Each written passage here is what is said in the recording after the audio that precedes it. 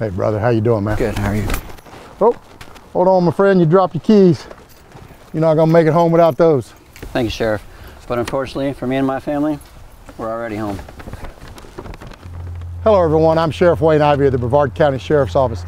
On almost any given night, right here in our own community, there are almost 1,500 families without a home. That's 1,500 parents who are severely struggling to make ends meet for their children. This kind of homelessness is not the kind we see at the intersection holding a sign saying, "We'll work for food." This is the kind of homelessness where mom and dad go to work every day making whatever wages they can so they can try to keep their family together for just one more month, one more week, or if they're lucky, one more day.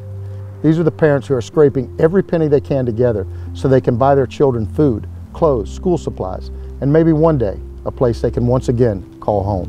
You see, I believe we are the key to ending homelessness in our community, and I'm asking you to serve with me as an ambassador so that together we find a solution to end homelessness in Brevard.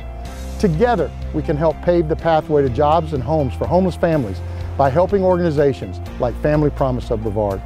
Family Promise of Brevard is working hard to make sure that every homeless family in Brevard County has a key that will unlock the door to independence, stability, and a brighter future. After all, isn't that exactly what every parent wants for their child?